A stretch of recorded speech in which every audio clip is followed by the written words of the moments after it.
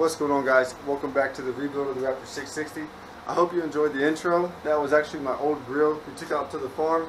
We packed a 7-gallon bucket full of tannerite and sent that thing to the moon. It was absolutely incredible. But anyway, I've almost got this baby done.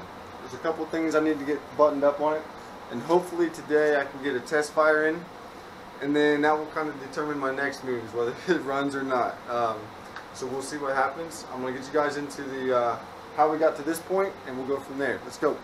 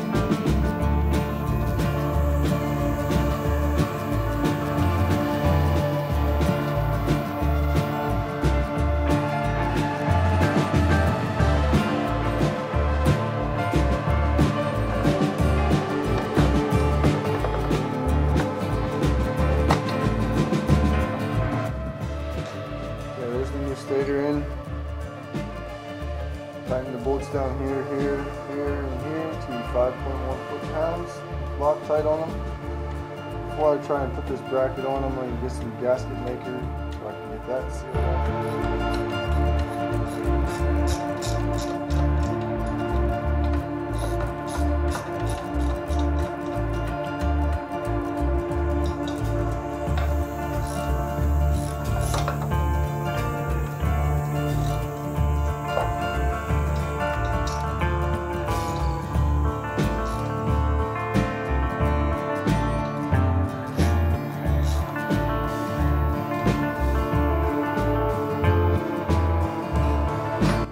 Checking to make sure I'm not damaging anything. My wife's going to help me just tighten down.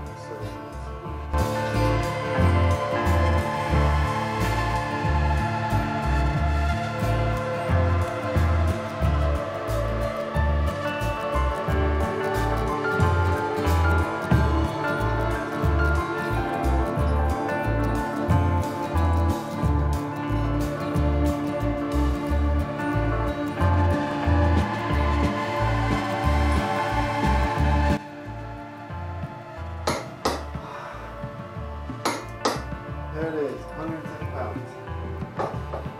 Awesome.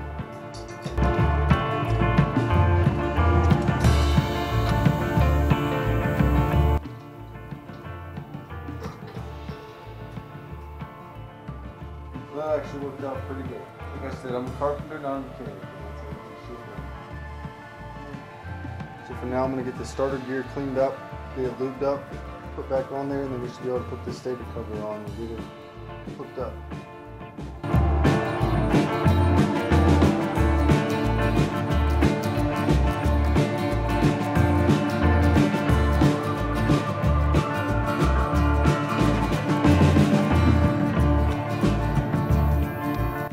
So this is ready. New stator, fix the clamp bolts, gasket maker's in there. Need to get that put on there. This is all nice and clean, lubed up. Got the seals up here by the gaskets, or the dowel pins, whatever, in each of them. This one doesn't have one. Got the gasket on, torqued down. Should be ready to go.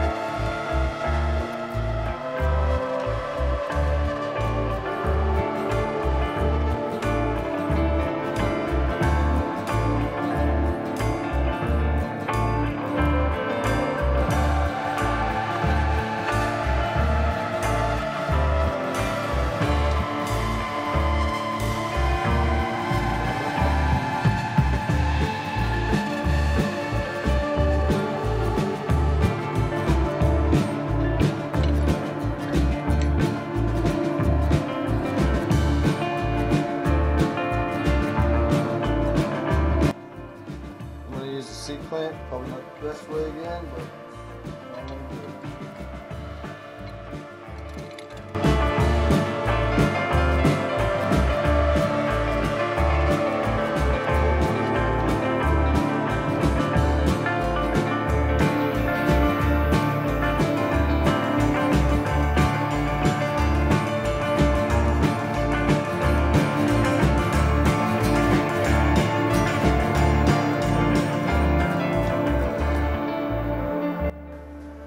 After only a few hours, as usual, got the collars out, got the new collars in, looks good, a lot better than before.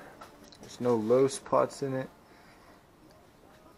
It was a little bit harder than I thought it was going to be, and it could be easier if there's another tool out there that I don't know about, but that's how I did it, and I believe this baby's ready to get put back on the bike. So we're going to jump right into that. It's getting late. Sunday night or Monday night, Memorial Day. Getting this stuff done. Let's keep it rolling. Okay, we got the shock backed off, no pressure. Got the sleeves opened up as much as we can. We're going to try and get this motor on.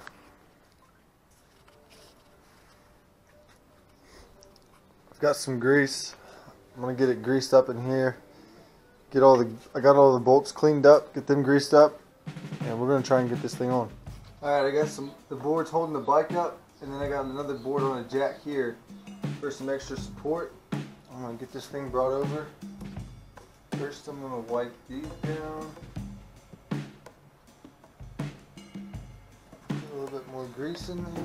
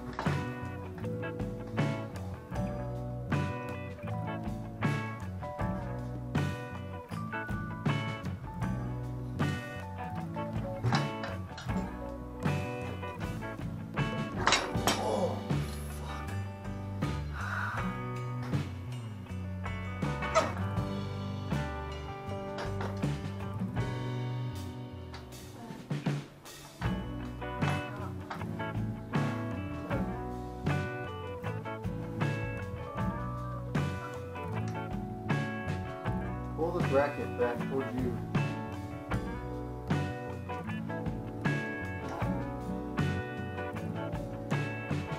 Up.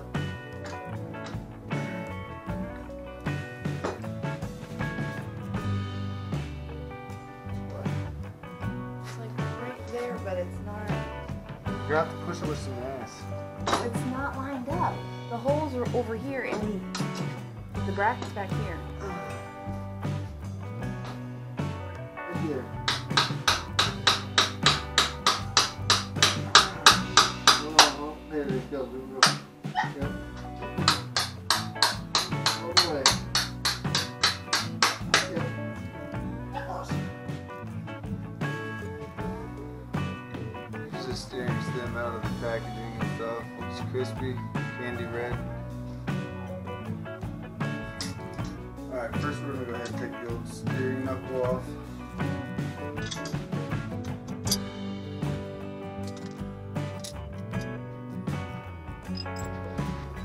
Get these cleaned up with some parts cleaner.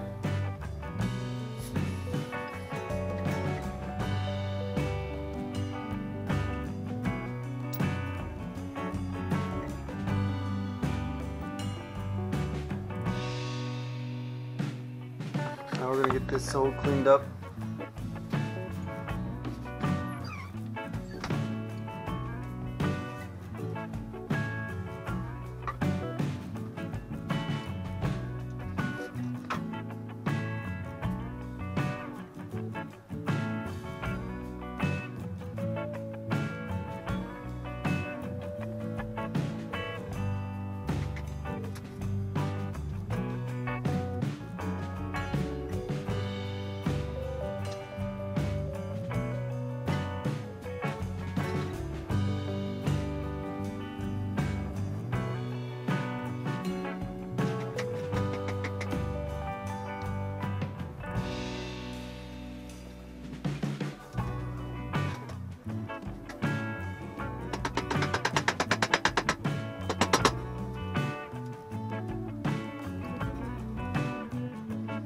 Alright, so the steering stem is in,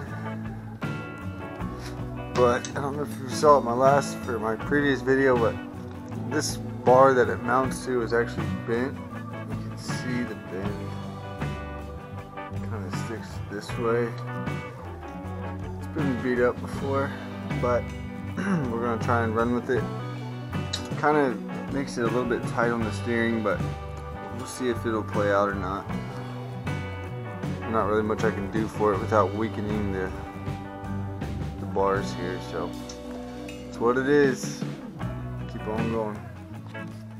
Alright, there it is. We have the Lone Star steering stem. installed with the Lone Star anti-vibe handlebar clamp. Like I said, it's bent, it's really tight. It's probably going to need some more work, but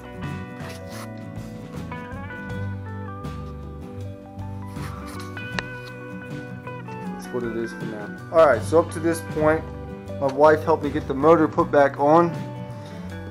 With the new 686cc piston jug, the big bore kit.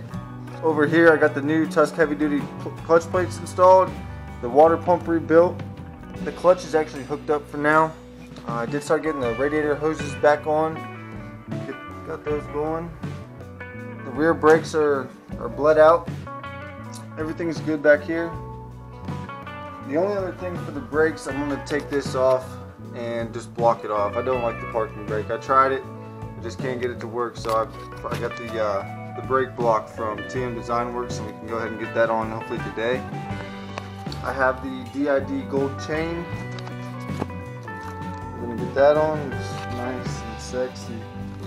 Got a bunch of parts from TM Design Works. The chain guide. Here's the brake block that's gonna go on. The aluminum dipstick, new chain roller guides, and a new magnetic oil drain plug. So hopefully we can get all those on today.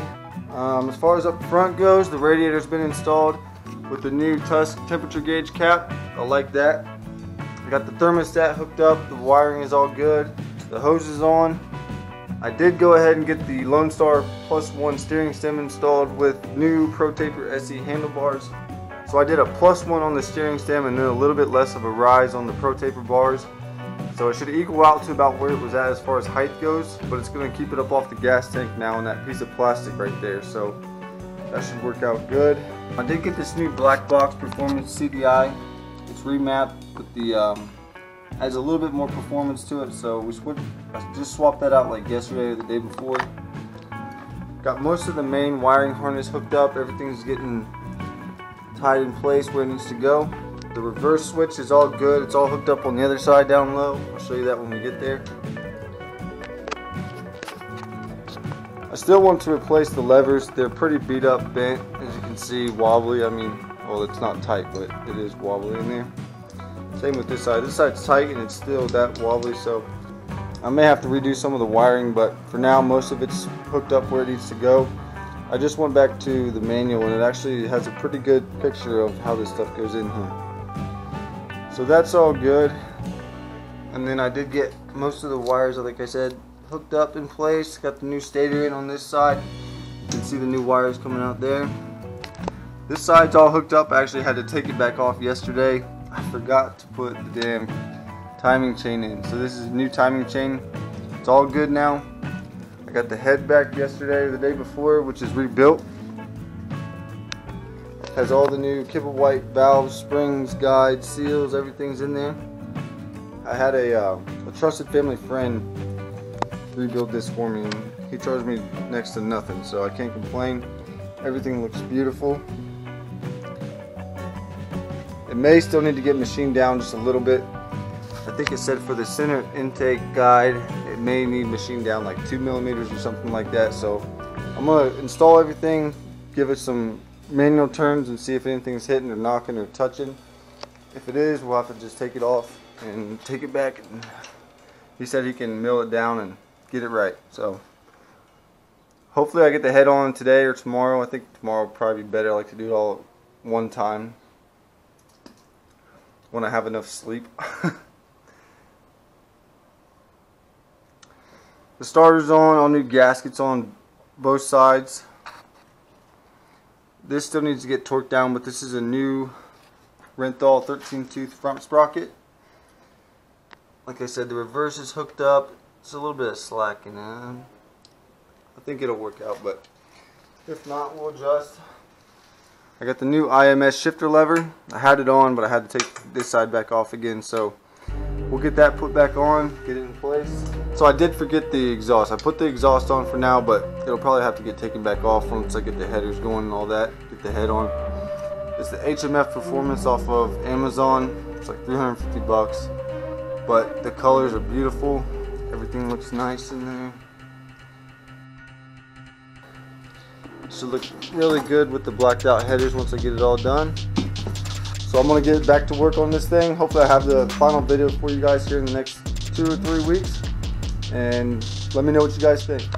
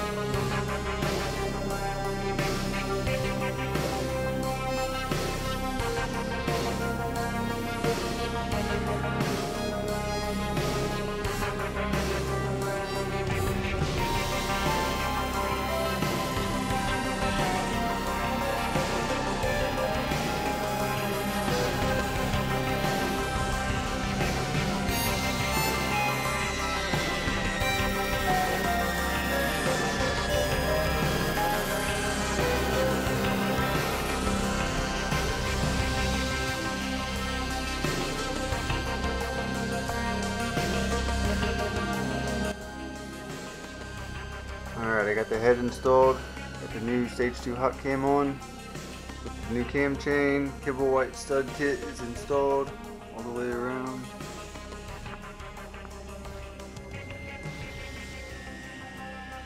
I believe it is top dead center. I have my 2 notches out here and here. And the eye is lined up. So that's where we're at. Had to take this whole side off again. I actually put the cam chain guide in upside down. So, and you can't really change it out if you have these little pegs on the bottom side. So it's like the 3rd time I've had to take this side off, but for right now I'm just going to lube up the rocker arms and put this on temporarily.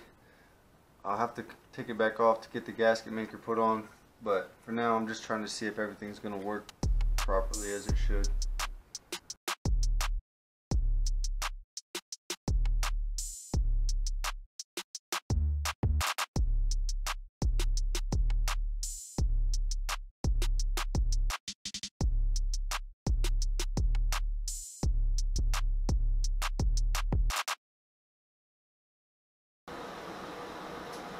Alright, here we go. First start since the rebuild. Let's see what happens.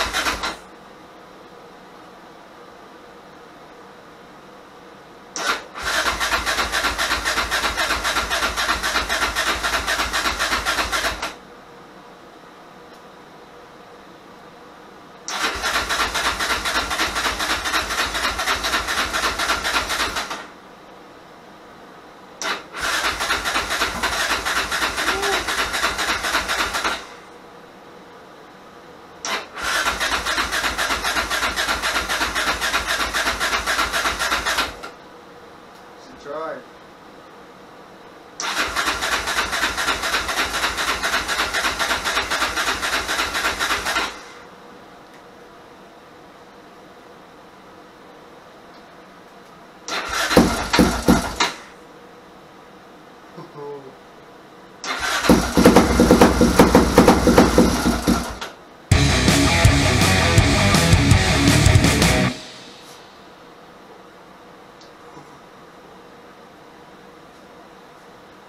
That's an amazing feeling.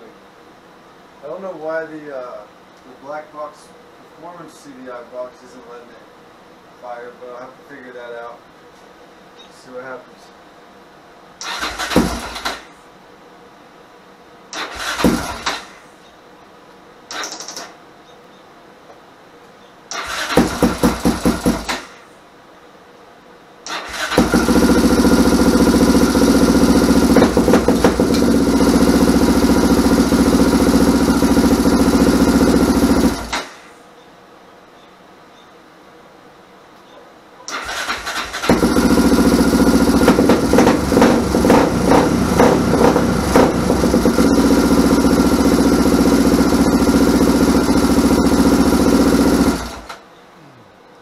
Alright guys, that's going to be it for this one. She's back to life. She ran, she idled. I can't complain yet. We're going to keep it at that. It was a really good feeling for it to start up again. I'm not sure why the CDI is not working, but this is the black box CDI that I got off eBay. But when I hooked this one up, the reverse light would come on. Like whenever I turn the key on, the reverse light and the neutral light would both come on.